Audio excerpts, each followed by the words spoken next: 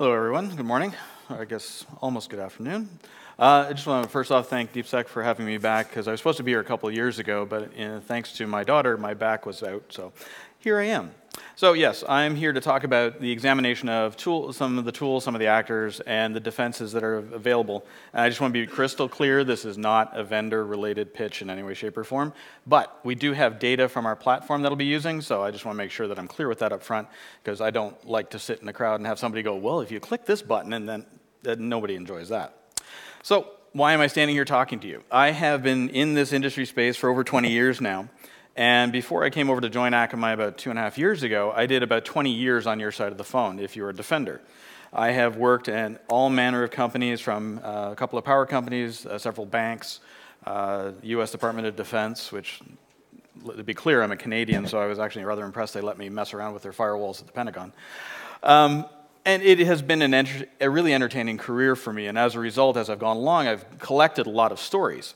And I'm going to drive the cameraman nuts because I wander, so I apologize in advance.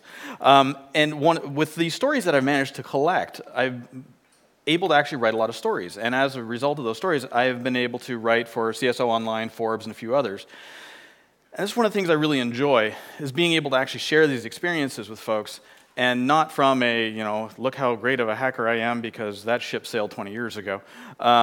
Now I get to chase paper around a desk and come talk to good folks like you. So I really enjoy this opportunity that I'm able to actually come out and talk and share these stories. And hopefully you're able to actually take something away from this to help improve in your own environment such that it be. And in my copious time, I actually like to hang out with my family. Nothing like waking up at 5 o'clock in the morning with 2 small children going, "Daddy, play with us." It's awesome. But I do feel like this a lot of the time with a lot of the conversations that I have regarding cloud. Especially when it comes to larger organizations and government, which are still entrenched in the idea of cloud is rather scary. It really isn't. There's a sticker that I've seen on a few laptops that says cloud is just somebody else's computer. To a degree, that is actually true. But the reality is that it's offloading it so that you can actually do a better job with what you're doing. And one of the things that really frustrates me is with the media, I constantly see stories about distributed denial of service. But they never really give you anything of substance other than hacker group of the day said, to be clear, I like to use the term attacker. I sort of fumbled there myself. I prefer that as opposed to hacker because I see that as our word. And the media likes to try and scare you because they want you to look at their various sites.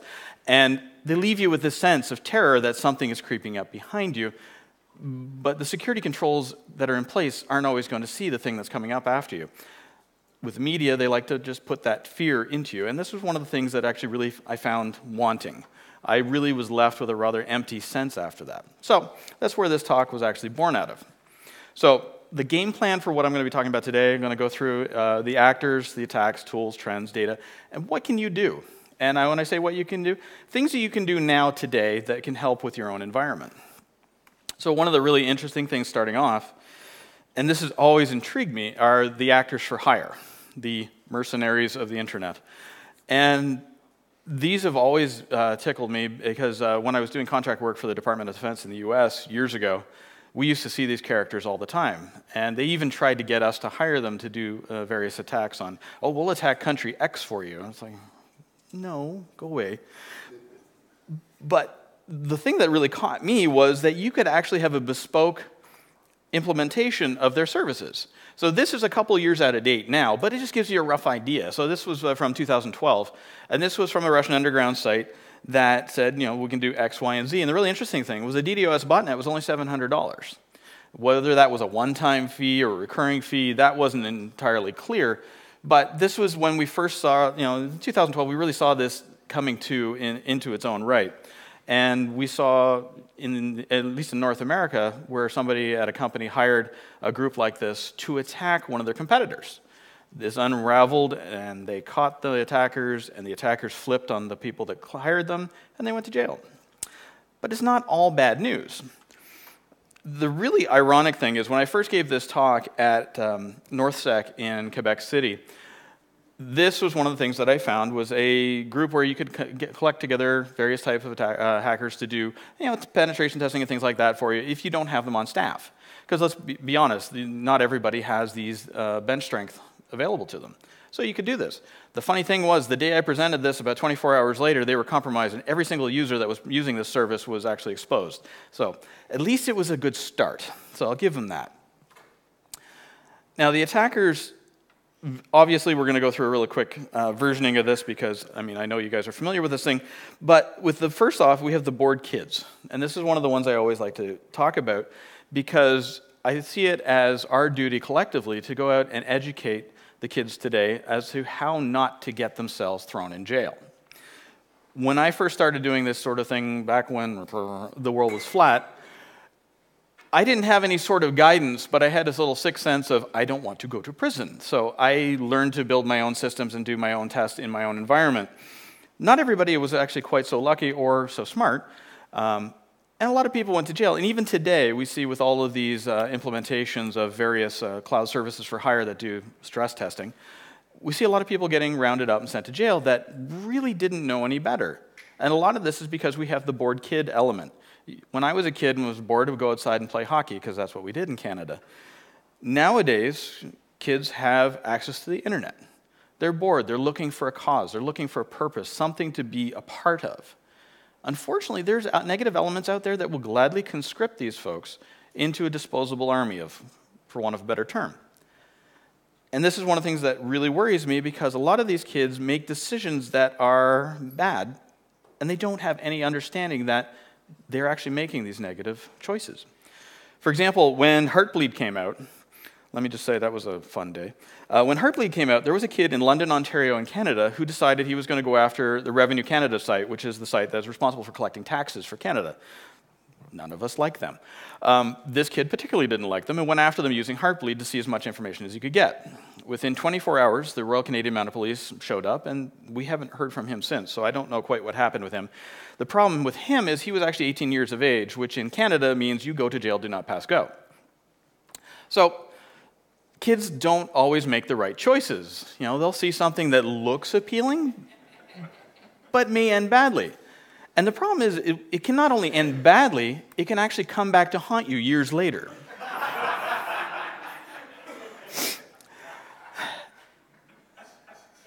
And love or hate the ISC squared, I serve on the board of directors at least for another 2 months. One of the services they have is they have a service to actually help go out and teach kids as well. How many StarCraft fans we got in the room? Anybody? One guy, two guys, all right. Well, StarCraft was a game back when, in the 90s that I used to play. And these particular characters were called the Zerg. So every time the premise was you build up these resources, you build everything up, and then these guys would show up and destroy everything. These guys pissed me off. If it wasn't for cheat codes, I would never have gotten anywhere. But this is how I envision denial of service every time I hear about it, because these guys are a pain in the ass. And we would see all kinds of SYN floods and things like that that would attack our users, and it's really fun being able to actually mitigate these things. And the problem I see is that if you're not properly protecting your site, you know, you could have the most amazing looking site, but if you can't protect it, you're stuck in the mud, or in this case, in a pile of sheep. So I had hoped to give you our Q3 data, but apparently our report is not going out till December 2nd. So unfortunately, I'm only going to be stuck with the Q2 data, and I really apologize for that, because I was battling with our internal folks for right up until yesterday. So here's an example of the type of attacks we see broken out based on infrastructure type attacks. The really interesting one that got me was SSDP was one of the top 2 attack types. I wrote an article about this, and I believe it was Forbes, and I just went through the whole type of thing. This is how this was a major reflection attack. The Universal Plug and Play Consortium sent me a nasty gram. They said, Universal Plug and Play is perfectly safe. There's nothing wrong with it. This article is patently wrong. We'd like you to take it down. This is why we do the data, because I've seen too many times where articles will talk about attacks, but they talk about it in terms of hyperbole, and they want to actually scare people. But they don't actually give you any raw data, so I just go, well, we have data. So almost 16% of all the attack types in Q2 only, and that's actually since gone up, in Q2 were using this as their attack vector. So it was really interesting that they thought that, you know, I would take it down because, yeah, that wasn't going to happen. And SSDP is a simple service discovery protocol. And this is actually something that shouldn't be available to be an attack, but it works. And this is one of the things that a lot of people don't take into account, is that when you're deploying services, be it SNMP, be it NTP, whatever it is, it's like patch your stuff. Patch your systems. Because if you're not keeping current on all the revisions of these things that you're exposing to the internet, you're actually becoming part of the problem. And that shouldn't be the case. We're all security professionals. This is what we do. So why is it that our environments end up contributing to this sort of thing? It's simply because, I get it. We have resources. There's only so many hours in the day.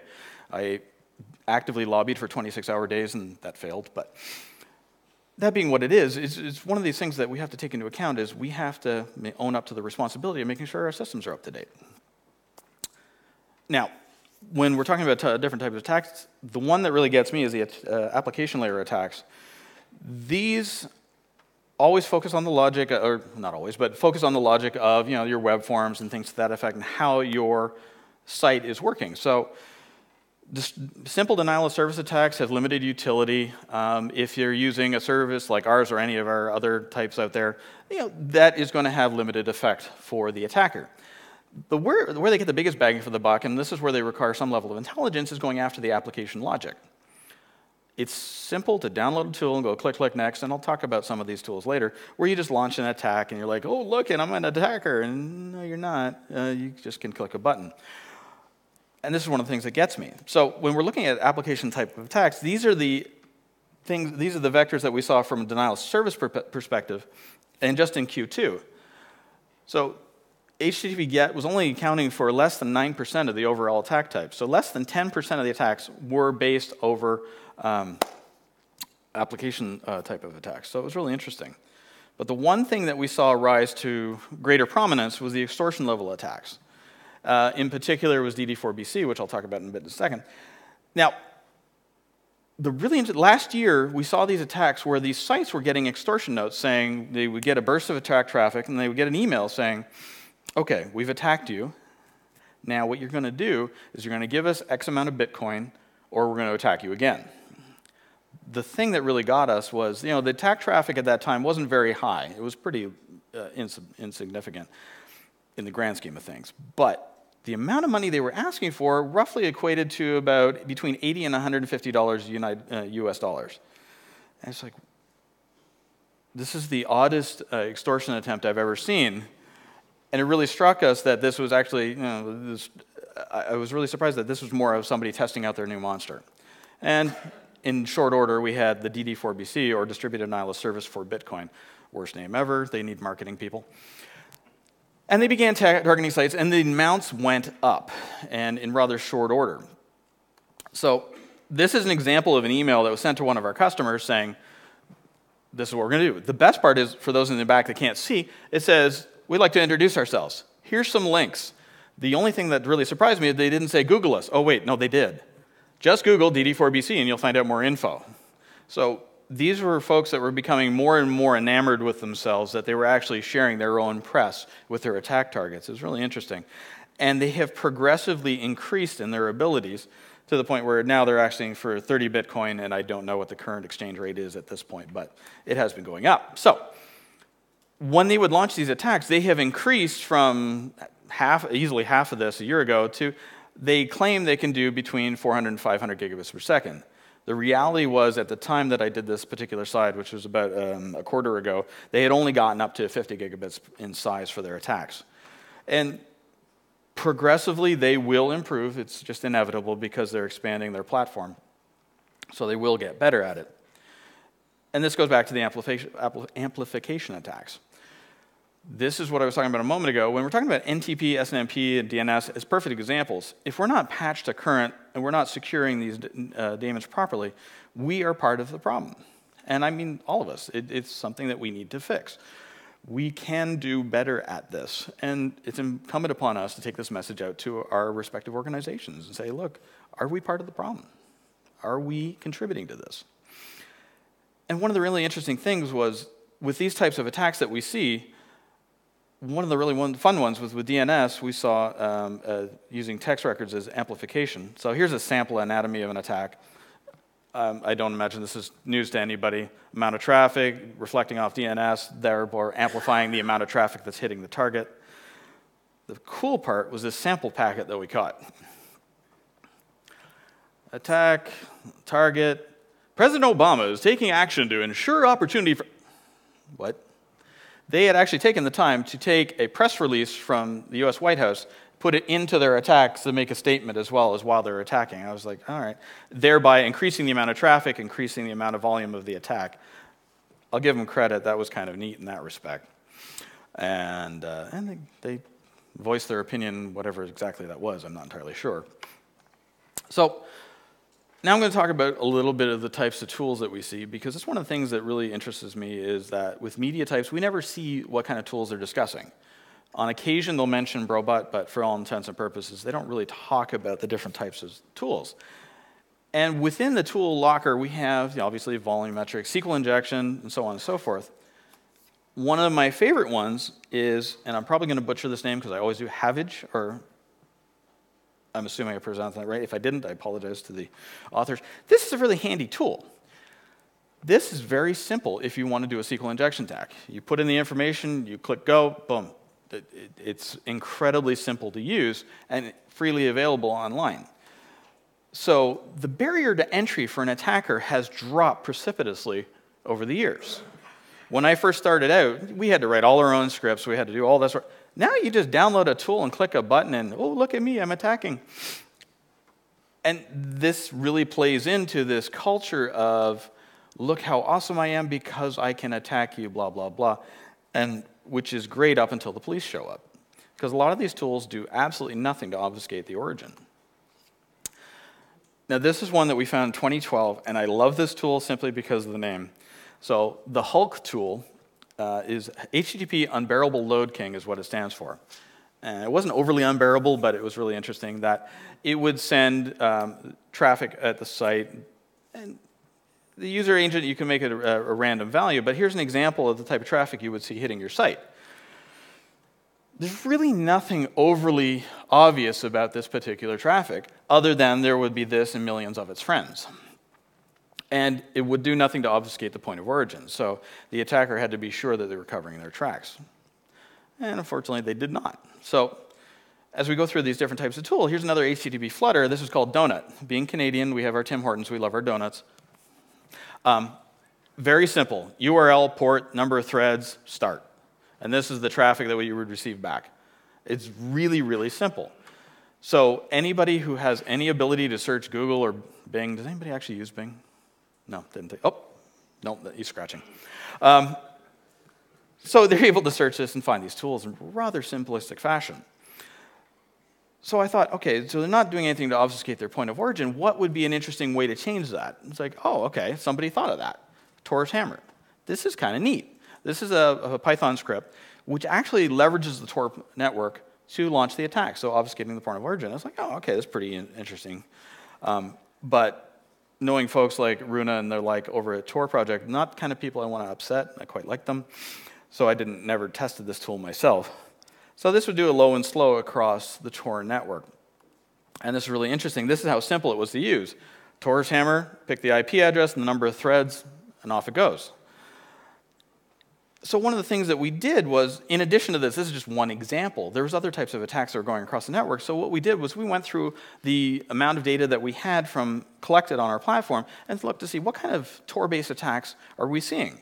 And don't get me wrong, I love Tor. I think it's a great idea. I think it's a wonderful thing. Unfortunately, it's much in the same vein as this nonsensical argument we're seeing about encryption right now in the media. People are going, encryption is evil. It would have stopped X, Y, and Z. And it's like, well, actually, encryption had nothing to do with X, Y, and Z. But this whole thing, people like to demonize what they don't understand, and Tor is a perfect example. But unfortunately, we have attackers that are leveraging us to launch attacks. The really interesting thing was port scanners and SQL injection were the main types of attacks that we saw going across the Tor network.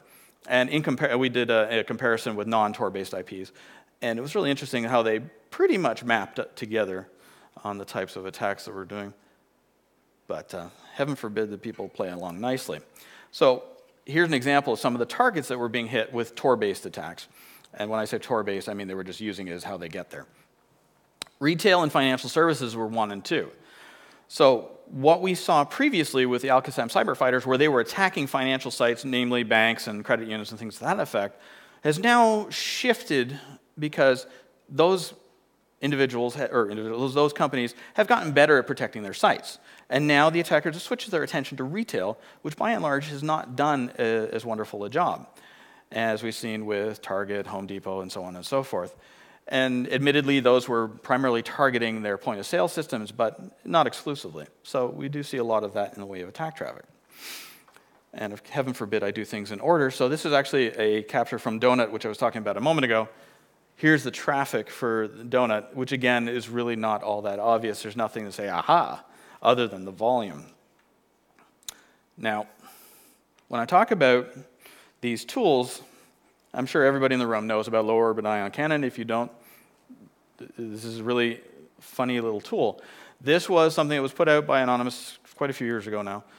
And the whole idea was they were going to use this disposable workforce, this disposable army of kids to go out and attack sites. So they provided them a tool. And then they would go on Pastebin or whatever and say, here's the target we're going to hit, and this is the day we're going to hit it. Effective in its implementation, but the thing is, anybody using this tool did nothing to obfuscate their point of origin. So if they were attacking, all of a sudden, law enforcement had their IP address. Yes, IP address does not equal you are the attacker, but it sure causes you a headache when they show up. And this is really interesting. So knuckleheads would join the fray. They would jump in, they'd click the button, they would attack, and the police would show up. So ultimately led to the natural progression to the high orbit ion cannon. The really interesting thing here was they were actually able to change this using what they called blaster packs, where they could change the type of attack that we were using, because low orbit ion cannon was very limited and very easy to block. High orbit ion cannon at least changed it up just a bit. And again, this was an HTTP GET related type of attack. Simplistic, but effective. And then Brobot. Brobot was what I was talking about earlier with Al-Qassam cyber fighters. This was a tool that they were using where they were leveraging compromised WordPress installations. It was not exclusively WordPress, but primarily. And having run a WordPress site now for, excuse me, a better part of 10 years, I can tell you it's a giant pain in the butt to keep secure. And I say secure. So this botnet that they had built was extremely effective. And they were able to actually pivot very quickly. They could update it quickly. It was rather impressive in its implementation, giant pain in the butt if you were a victim of it. But what they would do is when they would attack a site, they would say, okay, we're going to attack you at this time, and it's going to run for X number of minutes. And they were true to their word, which is really interesting because we saw with DD4BC, they would say, we're going to attack you. They wouldn't say you how long or how much traffic they were going to throw at you. Now we see the Armada Collective, which has come up, which is basically a ditto of DD4BC. They're trying the same type of thing, but they don't always make good on what they're going to say. They say they're going to attack, and sometimes they do, sometimes they don't. I don't know if they get bored and go for pizza. It's really an interesting one that we're still puzzling out. Now, while we're puzzling these sort of things out, we see Brobot being a pretty effective platform to tools like wget. This drives me nuts, and this goes back to law enforcement and governments not understanding what they're afraid of and demonizing the things that they don't understand, like encryption. wget is a very, very simple tool. I use it all the time. It's very effective for doing research. At one point in the media, they were demonizing this, saying it was an attack tool. And there was actually some legislators in North America that wanted to outlaw this, which is just all right, not a good idea. And it's incumbent upon us to actually go forth and talk to these folks. We're very, very good at talking amongst ourselves. I stare at my navel all day long, and I talk to myself. And this is one of the things that we have to do a better job of talking to the non-security types. We have to get the message across so we don't have to deal with crap like this. There's no good reason that we should be doing this. When I hear, there was just last night on the television, there's a U.S. senator named, forgotten his name already. Anyhow, he's on their intelligence subcommittee. I use the term intelligence loosely. He was saying that encryption should be banned. It's a real problem. It's helping the attackers. Now, to use the Paris example, which is very fresh, this was a close-knit group of people that all knew each other, lived together, and used SMS to communicate. Encryption was never part of the equation based on the published information to this point. I don't know if there's anything else. They just haven't come forth with that. That's still obviously in motion. But this is one of the things I worry about, that if we don't do a better job of speaking up, they're going to start taking away our VPN. They're going to take away our encryption to the point where we're going to become the outlaws. I mean, that has a certain cachet to it, but I really don't want to be on the run. So with the amount of data that we actually have the ability to go through and look at all these different types of trends and see the things that are evolving. And there is some really new stuff. This particular piece here that I'm about to talk about is not that new, actually not that new in any way, shape, or form, but it has taken on a different view. And I say media grandstanding, that usually says media horrors, but I decided to dumb it down. Now, a perfect example of these guys are the Lizard Squad. And I'm sure, who here has heard of the Lizard Squad? Really? Oh, okay, that's less hands than I expected. This was a crew of attackers that were basically gamers on a gaming platform that shall remain nameless, that discovered very quickly that people that they didn't like, that were getting a higher score on Destiny or whatever it happened to be, that they could kick them off. And they went, oh, okay, this is kind of neat. And they would actually launch denial of service attacks against these individuals on this gaming platform, and then they realized quite accidentally that they could actually knock out entire swaths of this particular network. And then they decided, oh, we're elite attackers, and then they started doing interviews. If you're doing criminal activity, one of the things you really don't want to be doing is doing television interviews with the BBC. 2 of them did do this. And as far as I know, they were actually incarcerated now. So I won't give them points for intellect in that particular case. But one of the things that they have done is they've actually done a good job of illustrating one of the new dynamics. When I say new dynamics, it's a greater prevalence, is the commoditization of distributed denial of service. We see all these different types of botnets that are being built out using home routers, using compromised systems, using whatever it happens to be that's attached to the internet. Toasters is probably next. Pardon me. And what they're doing is they're providing a SaaS implementation of DDoS. And for a trivial amount of money, you can actually launch your own DDoS. Case in point, last year, almost just December last year, there was this article here about how, for $6 a month, you could start your own DDoS. And they thought they could get away with this. I believe this platform is actually still up today because they keep moving it around. But one of the interesting things is when they first rolled out the platform was actually built on code from another group called the Titanium Stressor crew. They did absolutely nothing to lock it down. Apparently, HT access files are a novel idea for them. And so we were able to actually incrementally go through the site. We were able to download the users, everything. It was amazing. But this was really the thing that really got me. You have your different packages. You could do monthly subscriptions for your distributed denial of service attack. The one that got me the most was $69.99 for 7,200 seconds a month. Or you could do the lifetime for $280. Lifetime has not been determined. Probably shorter than they would hope. But in terms of Canadian dollars, if you're looking at it from buying an Americano coffee at Starbucks, I use an example, I would not buy it. But here, $69.99 a month. Then take that and divide it by 30 days, average for a month. The cost ends up being less than a cup of coffee a day to launch an attack for 7,200 seconds. That may not seem like a lot, but for a site that's unprotected that you just happen to be annoyed with, that could cause them a great deal of heartache and cause them serious financial penalties, or cost at least. So the first part of that I was talking about where they were targeting folks on the gaming network, this is a perfect example. They used what was called a booter that could actually target the individual users and knock them offline. So it was really interesting in that regard. That tool that they would use was basically based on a rivalry. It's like kicking people off because it was kind of annoying. But that gave birth to the stressor. Now, these are platforms that actually legitimately exist in the past. I used to use one back in the 90s for one of the financial institutions I was working at. We would actually run stress tests against our site to see how our application would stand up under load.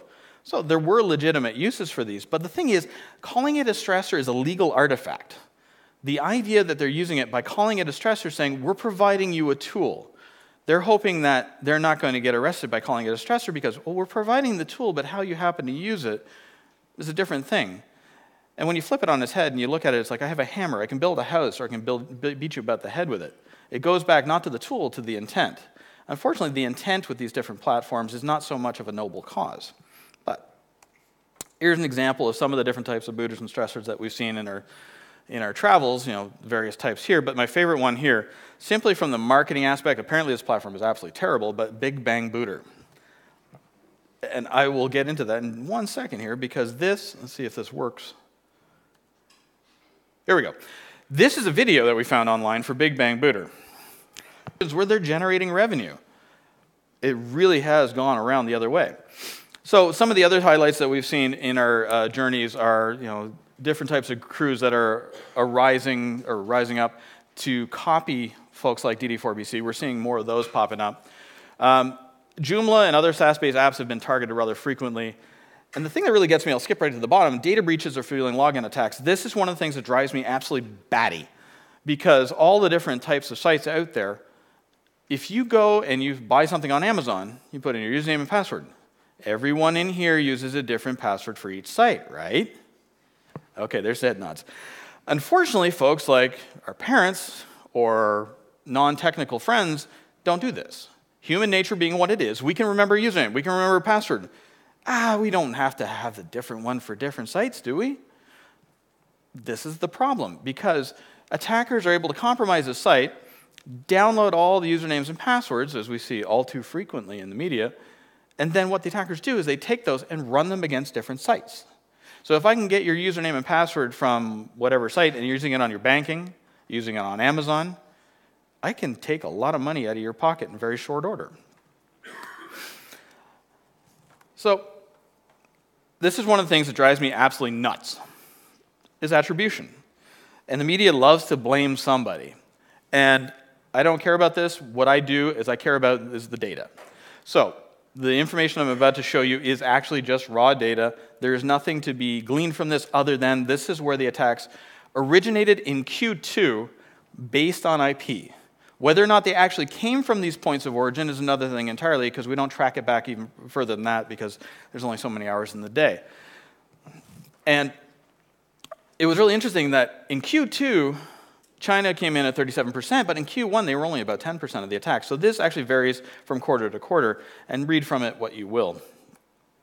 And so with the different types of attacks, we see the primary number of 100 gigabit plus a type attacks have been hitting primarily internet telecom as well as gaming. So these are the types of targets that people are going after from just the sheer DDoS, huge volume type of attacks. And we break that out. This is Q2, obviously. Gaming and software and technology are huge, but the ones that I worry about are not just financial services, but is retail on here? Retail is not on. Yes, retail. Retail, it shows up low there, but that is steadily increasing. Why? Because the same information that the attackers were going after in the financial services, they can just pull that from retail sites, which by and large have not got the same level of security for the most part. Some of them are doing a very good job, don't get me wrong, but some of them are not, and it's easier to pick off the low-hanging fruit. Because if I'm an attacker, I really don't want to be spending a lot more work and time on it to get the money that I want. I want to go after what's going to work. So go after retail. That is nice. Let me see, I got 5 minutes. So this is normalization of web attacks by industry. Again, for the web attacks, and when I'm saying this is application level based attacks, financial services and retail, again, were the primary targets. Why? Financial information. Now, skip there. So with SYN floods, this is really interesting. This is how simple it is for a SYN flood that we would see at our perimeter. This particular packet was part of a 321 gigabit DDoS attack that we were having fun with. It was rather amazing. It's something that simple. So what are we seeing as a progression? We've gone, this particular chart, for those of you in the back can't see, going from Q1 2013 to Q2 2015. You can see that with this graph, we're plotting out the different types of attacks, both on volume and in time. As you can see, it naturally grows to a much greater density in Q2 2015. For Q3, that's almost a smudge at this point, because that has increased yet again. It's really interesting in this IQR chart to actually see that sort of graphic representation.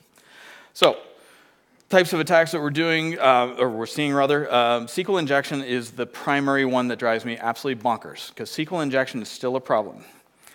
How many people remember the first time SQL injection showed up on the OWASP top 10? Anybody have an idea? I'll give you a hint.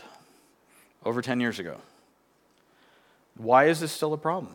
Why are we still combating this? This is something that is a solvable problem, but this counts for roughly 35% of the successful attacks that we see out there. Shouldn't be the case. We need to sanitize inputs. We need to sanitize outputs. This is a solvable problem, and a lot of this falls to companies, and you have managers that have a deadline to meet, so they're working very hard to make sure that they get their product out in front of the customer as fast as they can. So what's the best way to actually shorten that time? Bypass security. I used to be one of the gates for a financial institution. My team would actually vet any application that would be public-facing. We had one that went right around us. Luckily, we found it the day they went live, and we were able to take it offline, and we did a test on it. If anybody had actually taken a swing at it, that would have gone down very quickly because they had done some very simple coding errors that would have resulted in a problem. So security, as frustrating as it may be for developers, is there for a reason to help protect the organization. How am I doing? 5 minutes? Okay, cool. All right, I'll slip past that. One of the other things that we saw was file inclusion was a big thing, remote file inclusion. So this one here is for RevSlider, which for WordPress is a plugin that would allow you to actually shift the images on the front page. So if you went to a WordPress site and you've seen the images that slide across and change, visually quite appealing, but an earlier version of this, it was about a year ago now, was susceptible to a SQL injection attack, and it would allow people to upload stuff like this, which would give them a shell, and so they called it the RevSlider shell. This was really interesting because this sort of attack and others like it were based on these types of issues. CVE for OpenFlash, AppBrain. The part I want people to see is these CVEs. CVE 2009, CVE 2012, CVE 2008. This is from Q2 of this year. These were successful attacks for things that have been known issues for years. We have to do a better job of securing our environments. And I'm going to just slip by that. All right, so with regards to our applications and anything that we have forward-facing to the external parties, we want to make sure that we're not becoming one of these. We want to make sure that we're not contributing to the problem. We want to make sure that we're doing proper updates on our systems. Because how long is it before law enforcement starts coming around knocking on your door and saying, well, because of your negligence, your inability to keep your systems current, you're now culpable because you participated in this attack. Hasn't happened yet, but I've heard rumblings to this effect. It's only a matter of time before somebody starts doing this. So what do you do? Yeah, vendor, got it, I understand. But SQL injection is a solvable problem. This shouldn't be an issue. This is something that application developers in your own houses can fix. Please take the time to do that. Want to do a better job of hardening your systems. If I can do a directory traversal on your site in 2015, you will have a problem. Work with your ISPs that are next hop ups from your, if you're not doing a cloud implementation for your servers, if you have like classic n-tier architecture, talk to your ISPs. They may have some sort of mitigation strategy in place. They may have something that can help you. I know when we asked our ISP back in the 90s, they looked at us like we had 3 heads. I'm willing to bet that you have a better response these days, I hope. You want to look at IP rate limiting, and I keep going back to this one. Patch your systems. Make sure that you have proper web hygiene, because otherwise you're becoming part of the problem. So the data that I've presented to you today is actually pulled from the stateoftheinternet.com, and this is a freely available report that we do quarterly, so that we have all this data that we pour into these reports. This is free for you guys to use in any way you see fit. We have a lot of customers that use it for building business cases or just better education for their C-suite. Feel free to use it. It's free. It's out there for you to use. That being said, I would like to thank you very much for your time and attention today. I'd like to thank DeepSec, and I really appreciate the opportunity to speak with you today.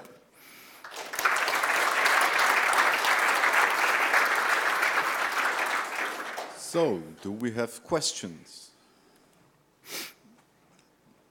Go there. Mark Rubio? No. So I want to ask, there have been some about the Protonet case. So there was some blog posts by the guys who run Protonet. There was Proton Mail, yeah. Proton Mail, yeah, sorry. And there's some kind of speculation in the first post, the nation-state attacker came across, in the second, not so much. Do you have any data on this? We do, but we haven't anything that's been published yet. I'll leave it at that. Suffice it to say that one is not one I'm well versed on, so I'd be rather speaking out of school to actually talk to that at length, so I won't do that to you. But I am familiar with it. Oh, on your left. Thank you. For the beginning of your talk, you talk about the children. There is something we saw in France after murderer in Charlie attack in January. You had two groups of anonymous fighting themselves. One from French one attacking Arabic websites, other with Arabic attacking French websites, and just everywhere, like camping website and stuff like that. And what we saw is children making lots of DDoS, but really, really young kids. And after that, people selling databases on black market. Yep. Every time, all the databases you can find in this site, and it was crazy because you just see there what you said about the using they are doing of those children. That's really crazy. Workforce. Yeah, we can verify that with this event. Yep. It's an unfortunate reality that we have to do a better job of educating our kids. I've got two of them, and one of them likes to VPN into other countries to get content on Netflix, so she's going to be a problem. She's been doing that since she was 5. I am so screwed. So, do we have more questions?